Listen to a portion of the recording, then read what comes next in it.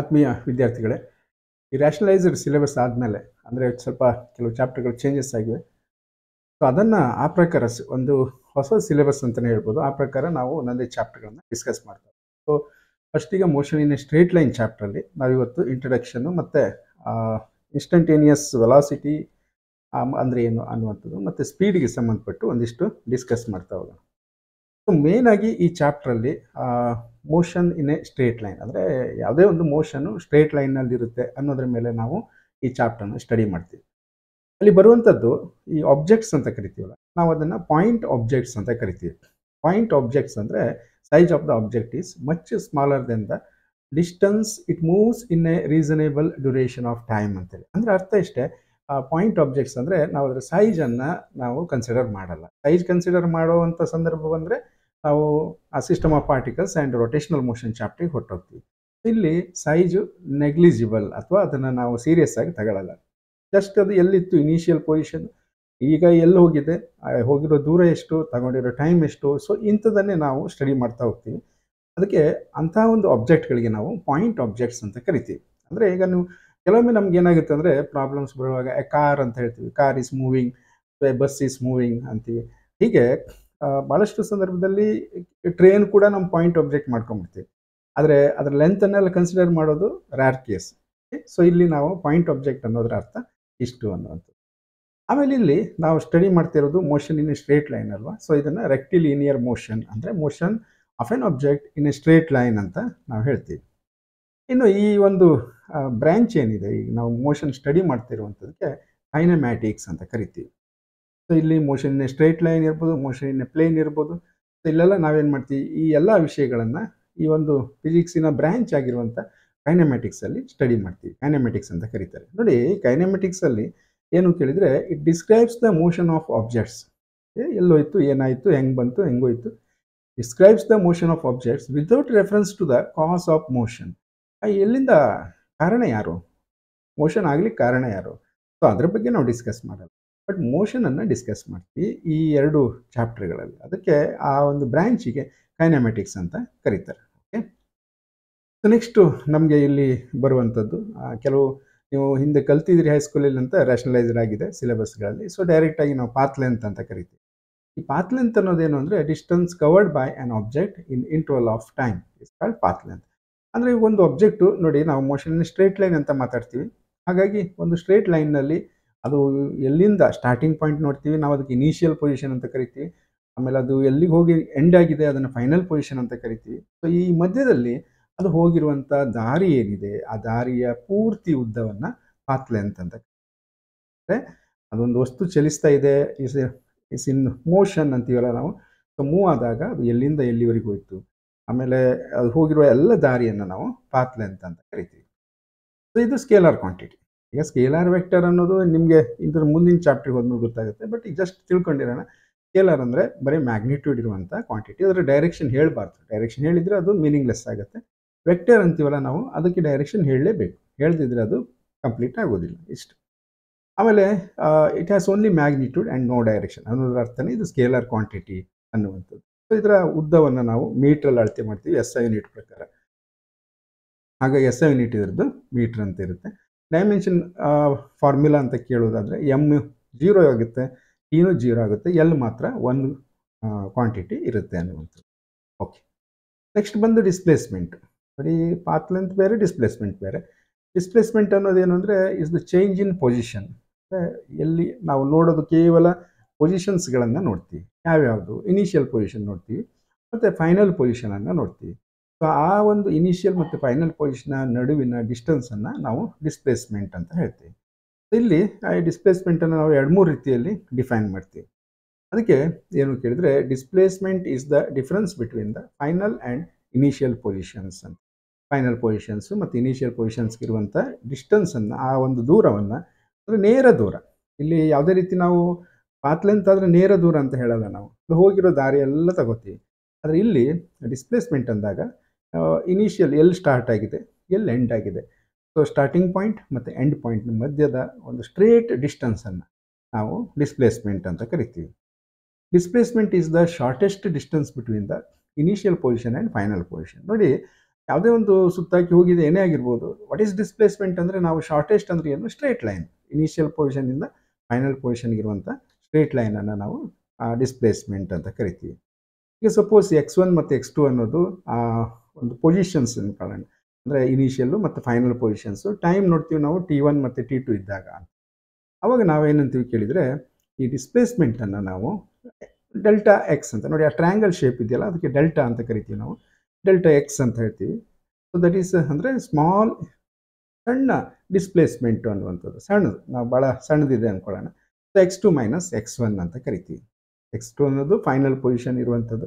Coordinate ಸಿಸ್ಟಮಲ್ಲಿ ನಾವು ನೋಡೋದಾದರೆ x2 ಅನ್ನೋದು 0ದಿಂದ ನಾವು ಹೋಗಿ ಮುಂದಕ್ಕೆ ಹೋದ್ವಿ. x1ನಲ್ಲಿ ಇತ್ತು ಒಂದು ಆಬ್ಜೆಕ್ಟ್.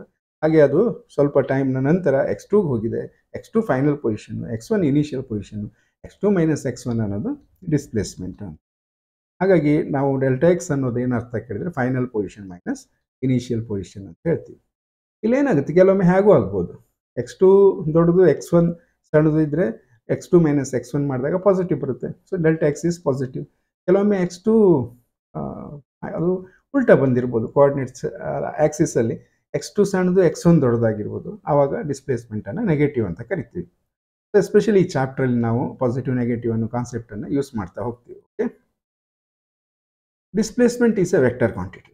ಇದಕ್ಕೆ ನಾವು ಕೇವಲ ಇತ್ತಿಷ್ಟು ದೂರ ಅಂತ ಹೇಳಿದರೆ ಸಾಕಾಗಲ್ಲ. ಎಲ್ಲಿಂದ ಎಲ್ಲಿಗೆ, ಯಾವ ಡೈರೆಕ್ಷನ್ದಲ್ಲಿ, ಯಾವುದಾದ್ರೂ ರೆಫರೆನ್ಸ್ ಡೈರೆಕ್ಷನ್ ಇದ್ದರೆ ಅದನ್ನು ಹೇಳ್ಬೋದು. ಇಲ್ಲಾಂದರೆ ನಾವು ಅದು ಎಲ್ಲಿಂದ ಎಲ್ಲಿಗೆ ಹೋಯ್ತು ಅನ್ನೋದನ್ನು ಹೇಳಬೇಕಾಗುತ್ತೆ. ಸೊ ಆವಾಗ ಮಾತ್ರ ಕಂಪ್ಲೀಟ್ ಆಗುತ್ತೆ displacement. It has both magnitude and direction. ಎಷ್ಟು ಪ್ರಮಾಣ ಅಂತಲೂ ಹೇಳಬೇಕು ಮತ್ತು ಅದು ಯಾವ ಡೈರೆಕ್ಷನ್ದಲ್ಲಿ ಅನ್ನೋದನ್ನು ಕೂಡ ಹೇಳಬೇಕು ಅಂತ. ಇದು ಕೂಡ SI ಯೂನಿಟ್ ಮೀಟ್ರೇ ಇರುತ್ತೆ. ಏನು ಡಿಫ್ರೆನ್ಸ್ ಇದು ಒಂದು ವೆಕ್ಟರು ಒಂದು ಸ್ಕೇಲರ್, ಯಾವುದು ಪಾತ್ ಲೆಂತ್ ಮತ್ತು ಡಿಸ್ಪ್ಲೇಸ್ಮೆಂಟ್. ಉಳಿದಿದ್ದೆಲ್ಲ ಸೇಮ್ ಇರುತ್ತೆ. SI ಯೂನಿಟು ಮೀಟ್ರಲ್ಲೇ ಉದ್ದವನ್ನು ಮೀಟ್ರಲ್ಲಿ ಅಳತೆ ಮಾಡ್ತೀವಿ. ಡಿಸ್ಪ್ಲೇಸ್ಮೆಂಟು ಮಾಡ್ತೀವಿ. ಡೈಮೆನ್ಷನ್ನು ಕೂಡ ಸೇಮ್ ಇರುತ್ತೆ. ಹಾಗಾಗಿ ಏನು ಡಿಫ್ರೆನ್ಸ್ ಅಂದರೆ the magnitude of the displacement for A course of motion may be 0. Move ಆಗಿದೆ ಆಗಲೂ ಕೂಡ ಡಿಸ್ಪ್ಲೇಸ್ಮೆಂಟ್ 0 ಆಗಿಬಿಡುತ್ತೆ ಕೆಲವೊಮ್ಮೆ. ಯಾಕೆ? ಸ್ಟಾರ್ಟಿಂಗ್ ಪಾಯಿಂಟಿಂದ ಹೋಗಿರೋದು ಸುತ್ತಾಕಿ ಮತ್ತು ಅದೇ ಪಾಯಿಂಟಿಗೆ ಬಂದರೆ displacement is 0. But path length ಅವಾಗ 0 ಆಗಲ್ಲ. ಯಾಕೆಂದರೆ ನಾವು ಅದಕ್ಕೆ ಪಾಸಿಟಿವ್ ಯಾವಾಗಲೂ ಪಾಸಿಟಿವೇ ತಗೋತೀವಿ. ನೆಗೆಟಿವ್ ಅನ್ನೋದೇ ಇಲ್ಲ ಪಾತ್ ಲೆಂತಲ್ಲಿ. ಅದಕ್ಕೆ ಡೈರೆಕ್ಷನ್ ಇಲ್ಲ. ಸೊ ಹಾಗಾಗಿ ಸುತ್ತಾಕಿರೋ ದೂರನೆಲ್ಲ ನಾವು ಪಾತ್ ಲೆಂತ್ ಅಂತೀವಿ. ಆದರೆ ಕೆಲವೊಮ್ಮೆ ಡಿಸ್ಪ್ಲೇಸ್ಮೆಂಟು ಈಗ ಹೇಳಿದ ಎಕ್ಸಾಂಪಲಲ್ಲಿ 0 ಆಗಿರ್ಬೋದು, ಬಟ್ ಪಾತ್ ಲೆಂತ್ 0 ಆಗಿರಲ್ಲ. ಓಕೆ, ನೆಕ್ಸ್ಟ್ ಏನು ಕೇಳಿದರೆ ಅವರೇಜ್ ವೆಲಾಸಿಟಿ ಅನ್ನುವಂಥದ್ದು. ಅವರೇಜ್ ವೆಲಾಸಿಟಿ ಅಂದರೆ ಏನು ಅನ್ನುವಂಥದ್ದು. ಸೊ ಇದನ್ನು ನಾವು ಹೇಗೆ ಮಾಡ್ತೀವಿ ಕೇಳಿದರೆ average velocity is defined as the change in position R displacement divided by the time interval in which displacement occurs. ಈ ರೀತಿ ಹೇಳ್ತೀವಿ. ಅಂದರೆ ಈ ಮ್ಯಾಥಮೆಟಿಕಲಿ ನೋಡಿಬಿಟ್ರೆ ಗೊತ್ತಾಗುತ್ತೆ ನಮಗೆ. ಏನು ಅಂದರೆ ಅವರೇಜ್ ವೆಲಾಸಿಟಿ ಒಂದು ಡಿಸ್ಪ್ಲೇಸ್ಮೆಂಟ್ ಆಗಿದೆ. ಎಷ್ಟಾರು ಆಗಿರ್ಬೋದು, 100 ಮೀಟ್ರ್ ಇರ್ಬೋದು ಅಥವಾ 200 ಮೀಟ್ರ್ ಇರ್ಬೋದು. ಅದಕ್ಕೆ ಎಷ್ಟು ಟೈಮ್ ತಗೊಂಡಿದೆ ಅಂತ ನೋಡಿದ್ರೆ ನಾವು ಅದಕ್ಕೆ ಅವರೇಜ್ ವೆಲಾಸಿಟಿ ಅಂತ ಕರಿತೀವಿ.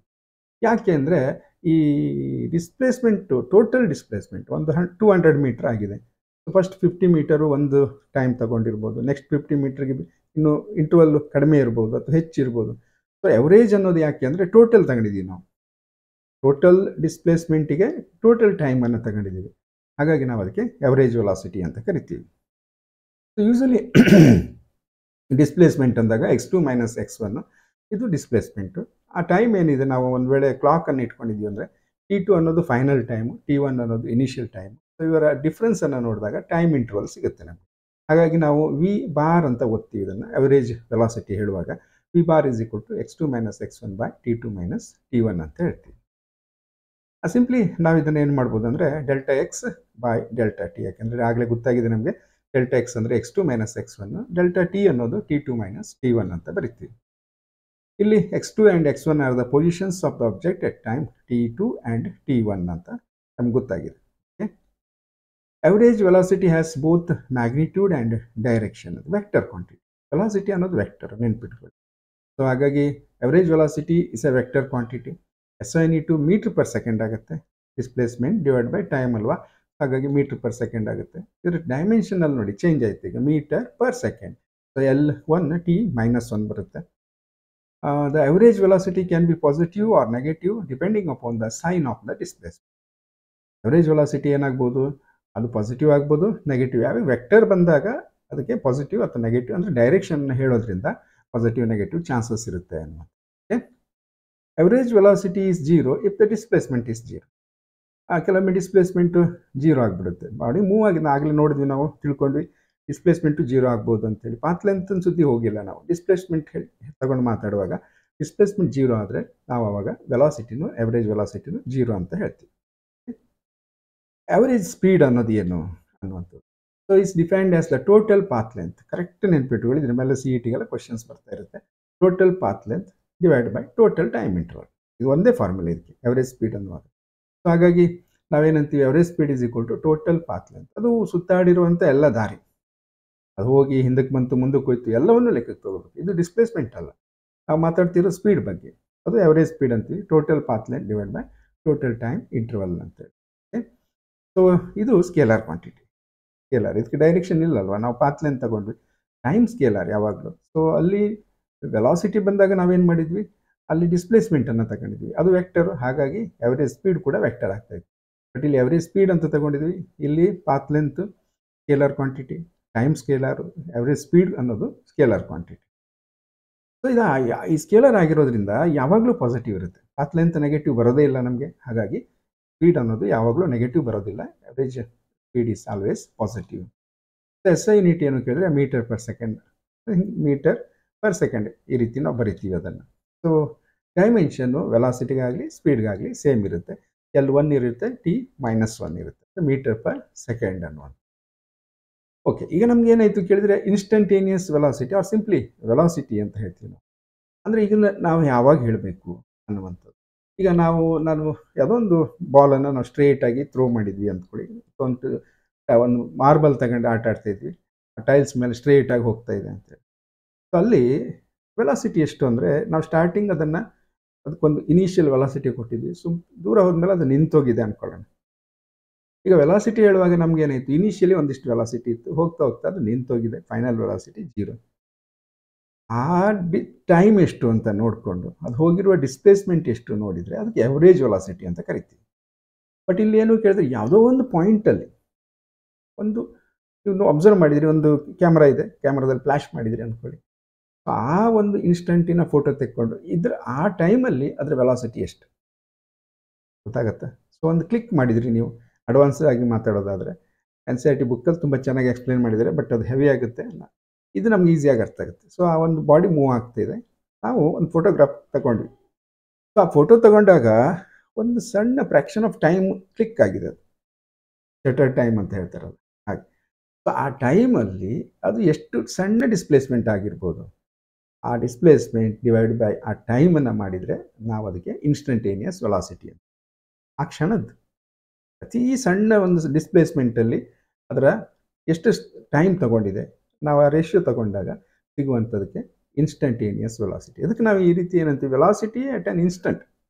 ಅದೊಂದು ಕ್ಷಣದಲ್ಲಿ ಅದರ ವೆಲಾಸಿಟಿಯನ್ನು ನಾವು ಇನ್ಸ್ಟಂಟೇನಿಯಸ್ ವೆಲಾಸಿಟಿ ಕರಿತೀವಿ. ಹಾಗಾಗಿ the velocity at on instant is defined as the limit of the average velocity. ಇದು ಮ್ಯಾಥಮೆಟಿಕಲ್ ಡೆಫಿನೇಷನ್. ನೀವು ಡೆರಿವೇಟಿವ್ ಕಲೀಲಿಕ್ಕೆ ಸುಮಾರು ಸೆಕೆಂಡ್ ಇಯರ್ಗೆ ಬರಬೇಕಾಗತ್ತೇನೋ ಮ್ಯಾಥ್ಸಲ್ಲಿ. ಬಟ್ ನಾವು ಫಸ್ಟ್ ಇಯರಲ್ಲಿ ಕ್ಯಾಲ್ಕುಲಸನ್ನು ಯೂಸ್ ಮಾಡಿಬಿಡ್ತೀವಿ, ಏನು ಮಾಡೋಕ್ಕಾಗಲ್ಲ, ಸ್ವಲ್ಪ ರೂಢಿ ಮಾಡ್ಕೋಬೇಕು. ಓಕೆ, ಹಾಗಾಗಿ ನಾವು ಈ instantaneous ವೆಲಾಸಿಟಿಯನ್ನು limit of time interval tending to 0 delta X by delta T. Delta X ಅನ್ನೋದು ಡಿಸ್ಪ್ಲೇಸ್ಮೆಂಟ್, ಡೆಲ್ಟಾ ಟಿ ಅನ್ನೋದು ಟೈಮ್ ಇಂಟರ್ವಲ್. ಹಾಗಾಗಿ ನಾವು ಅದನ್ನು ಲಿಮಿಟಲ್ಲಿ ಬರೆಯೋದನ್ನು ಡೆಫಿನೆಟ್ ಆಗಿ dx/dt ಅಂತ ಬರಿತೀವಿ. ರೂಢಿ ಆಗುತ್ತೆ. ಸೆಕೆಂಡ್ ಇಯರ್ ಬರೋ ಹೊತ್ತಿಗೆ ಎಕ್ಸ್ಪರ್ಟ್ ಆಗ್ತೀರಿ ಬಿಡಿ, ನಮ್ಗೆ ಕಲಿಸ್ತೀರಿ ನೀವು. ಈಗ ಸದ್ಯಕ್ಕೆ ನಿಮ್ಗೆ ಅದು ಗೊತ್ತಿಲ್ಲದೆ ಇರೋದ್ರಿಂದ v = dx/dt ಅಂತ ನೆನ್ಪಿಟ್ಕೊಳ್ಳಿ ಸಾಕು. Okay, next for uniform motion along A straight line velocity is same as the average velocity at all instant. Uniform motion ಅಂತ ಕರಿತೀವಿ. So it covers equal distance in equal interval of time. ಅದೇ ರೀತಿಯ ಒಂದು ಸ್ಪೀಡಲ್ಲಿ ಹೋಗ್ತಾ ಇದೆ, speed ಅಂದೆ ನಾನು, ಅಂದರೆ ಸ್ಟ್ರೇಟ್ ಲೈನಲ್ಲಿ ಹೋಗ್ತಾ ಇದೆ. ಸೊ ಆವಾಗ ಏನಾಗುತ್ತೆ ಕೇಳಿದರೆ, ಈ ವೆಲಾಸಿಟಿ ಅಥವಾ ಎವರೇಜ್ ವೆಲಾಸಿಟಿ ಎಲ್ಲವೂ ಸೇಮ್ ಇರುತ್ತೆ, ಒಂದು ಎಕ್ಸೆಪ್ಷನಲ್ ಕೇಸ್. ಓಕೆ, ಸೊ ಇಲ್ಲಿಗೆ ಈ ಪಾರ್ಟನ್ನು ಕಂಪ್ಲೀಟ್ ಮಾಡೋಣ. ಸೊ ಮುಂದಿನ ಪಾರ್ಟನ್ನು ನೆಕ್ಸ್ಟ್ ವಿಡಿಯೋದಲ್ಲಿ ಕಂಟಿನ್ಯೂ ಮಾಡೋಣ. Thank you.